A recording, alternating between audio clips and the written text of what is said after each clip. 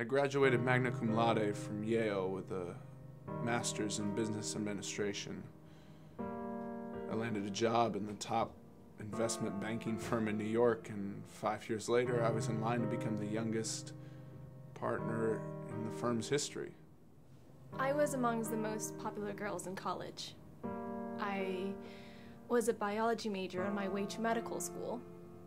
I was aiming for one of the top ones. I was fairly social and I had a lot of friends. I wasn't really dating anyone, but there was this guy, Scott, that I had been talking to. We had a few classes together. I kind of liked him, but I was really focused towards my ultimate goal, which was my preparations for medical school. I was working in sales at a small company and been promoted to regional head. My wife and son were really happy. We decided to celebrate by taking a trip to Thailand. It had been a while since we'd been on holiday, and we thought it would bring the three of us closer. I grew up in a one-bedroom apartment with my three brothers. My mother, she was the only person bringing in any real money. See, where I'm from, you can get shot for wearing the wrong color hoodie. There was only two types of dreamers in my neighborhood. You either rapped or you gangbang. The economic crisis of '08. My firm collapsed. I lost my job. I thought with my qualifications I'd be able to get another one, no problem, but 6 months passed. There was still nothing on the market. I moved into a small studio. I stopped talking to people. My friends and my family, I just shut them out. I wanted to be alone.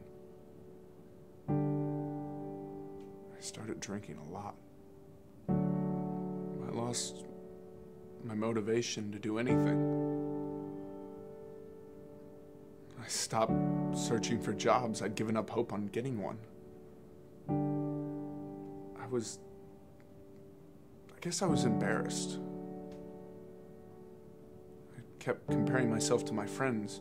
They were all achieving a lot, and all I could think of was how I dashed my parents' expectations. I just sort of gave up on life. That's when I started thinking about ending it altogether.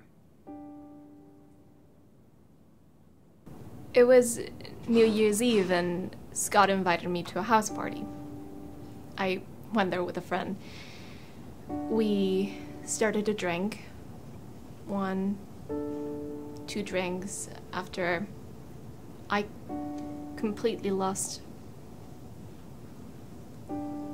count of how many drinks I was having. The next thing I know, Scott is on top of me, forcing himself upon me. I was neither in a mental nor physical state to stop him.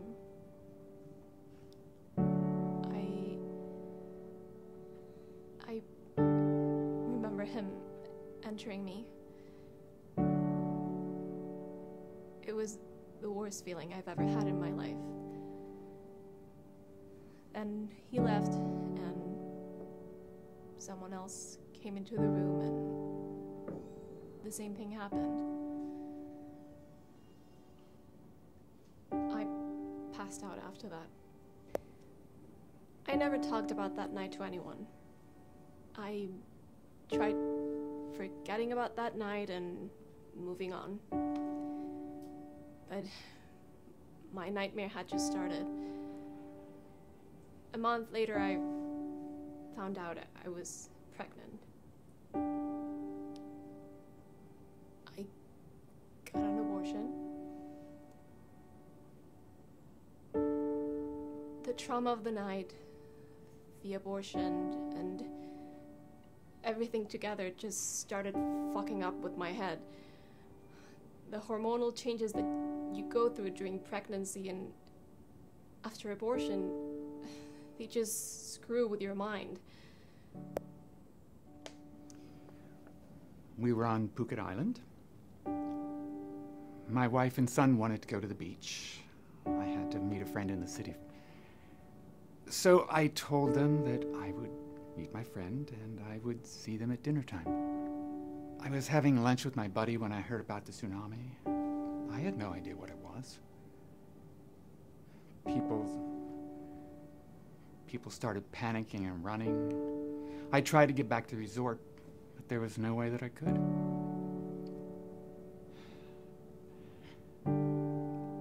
I never found my wife and son. I came back to the States and saw on TV what had happened to Thailand. I was devastated.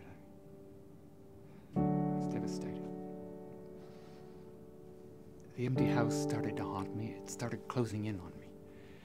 I felt claustrophobic, trapped, helpless, guilty that I had done nothing for my wife and son. I had let them die. I didn't even bid them goodbye.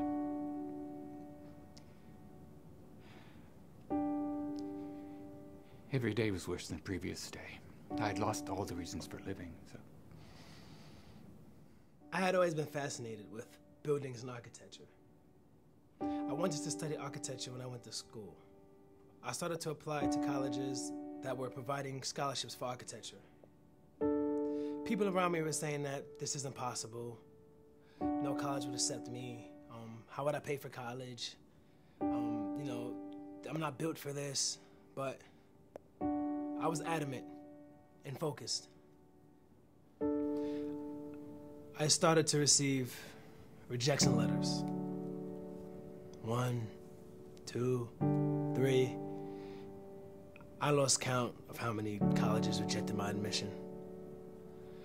My chances of going to college were bleak and nil. My thoughts started to go in other directions.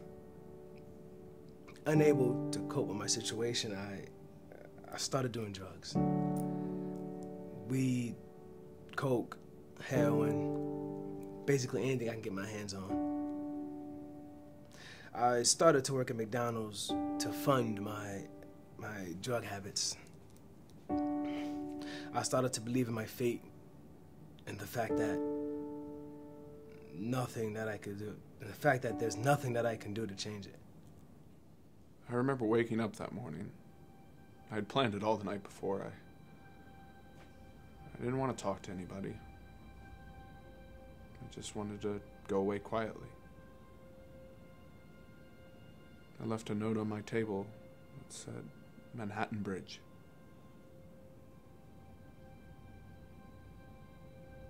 I walked halfway across the bridge. I was in a weird sort of trance state of mind. I wasn't thinking about the past or the future.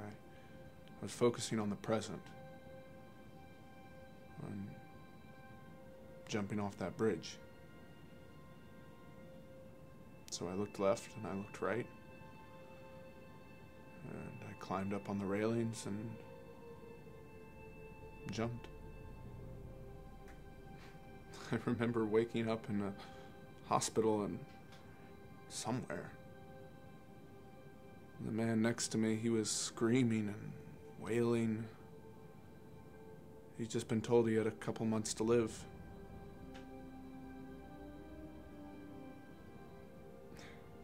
I guess he was in his 40s. He kept crying. He wanted more time to live, to enjoy living, to be with his friends and his family and the world. A chill ran down my back, and then it struck me. I can't give up on life. Sure, I'm down for the count, but I've got this one precious life. Now, if God wants to take it, then so be it, but I can't just give it up on my own. I have to get back up and I have to fight. That's what life's about. Not giving up. And my friends and my family came in, For the first time in a really long time, I was happy. I was so happy to see them. I was so happy to have a second chance at life. I started having negative thoughts about everything. I lost interest in studies, sports, and all the things that made me feel good. I had difficulties facing people, especially men. It was nighttime. I was at the lowest point of my life.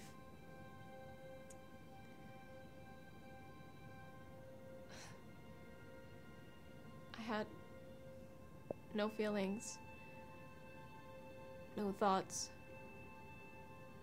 no emotions. My mind was blank. I was broken. So I took a bottle of sleeping pills, and I thought, this is it. The ending of the pain, the shame, the trauma. The next thing I remember was being surrounded by paramedics and my mom and dad shouting, and I remember seeing the pain in my mom's eyes, and that was the moment I realized I didn't want to die. I wanted to fight back. I couldn't stand leaving my loved ones. I had started wandering in the city aimlessly. It was late at night, and I was in the subway station. I was in another world. Please stay away from the yellow line. I heard the announcement, and it occurred to me. I got up from the bench and started walking towards the yellow line. I crossed the line. I checked the monitor. There was still a minute for the train. I heard the whistle. I leaned and looked. I could see the lights. I started walking towards the train. I was looking for the exact point where I was going to jump. I found the point, and I was just about to jump when someone called my name. I turned and looked, and it was Tony. My buddy from college. I'd known him since childhood. He had no idea what I was going to do, but he stopped and insisted that we go to a bar and talk. He was like a guardian angel that saved me without knowing it. At the bar, all I could think of was whatever I was going to do, that was not like me. I was a fighter, and I knew that my wife and son would have wanted me to fight and stay. It was like a fog lifted and I could think proper and straight. And that was the last time I ever thought about giving up on life. The mission season ended and I was still here. I was reaching my breaking point. Life was just fucking unfair. I mean, I just finished my shift at the store, and I went out and I bought a bottle of whiskey, and I drank it till my body was numb. And then my thoughts, and then when the alcohol started to hit me, my thoughts, they became depressive and convoluted.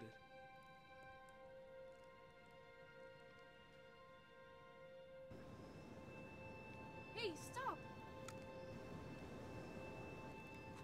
I know what you're doing.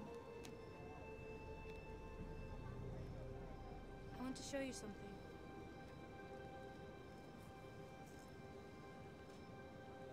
Here, look.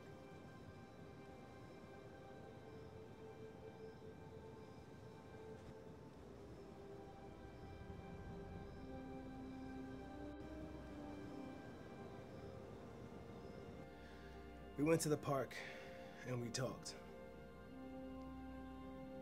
It felt good. I haven't opened up to anyone in a long time. She told me about her life, and she survived much worse than I went through.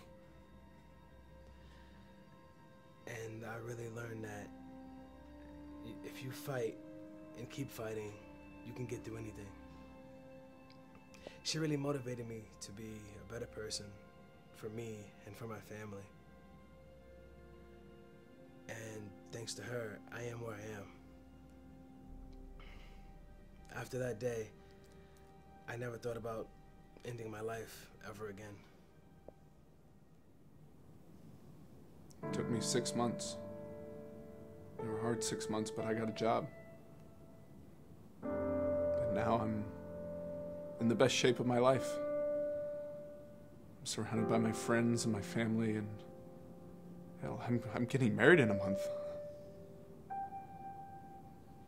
I'm just glad that I didn't give up, and I fought back.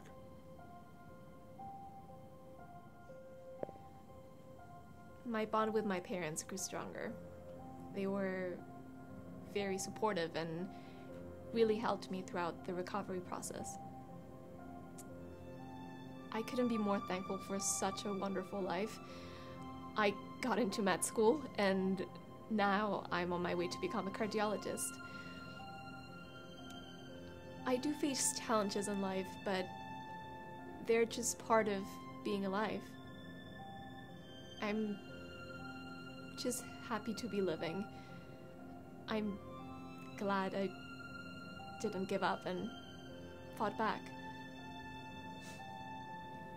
I had a different zeal towards life after that. I wanted to do something with my life and make myself more meaningful. So I quit drinking, and I started working with charities, helping them with sales and their organization and things like that. I work with a lot of charities now, especially those with children. Seeing them grow up and start a new life, it motivates me and keeps me going. I may have lost a son, but I found so many other children. I'm glad that I did not give up and I fought back. So I guess you can say Jess really impacted my life. After our conversation at the park, I went back to the drawing board and applied for more colleges for the following year. During the year off, I worked 2 jobs, I saved my money, and I worked on my skills. And then finally one day, I get a letter from the University of Wisconsin saying that I have a full ride. A full ride! I never cried so hard in my life before. I really, that was the happiest day of my life. I'm really glad I didn't give up and that I fought back.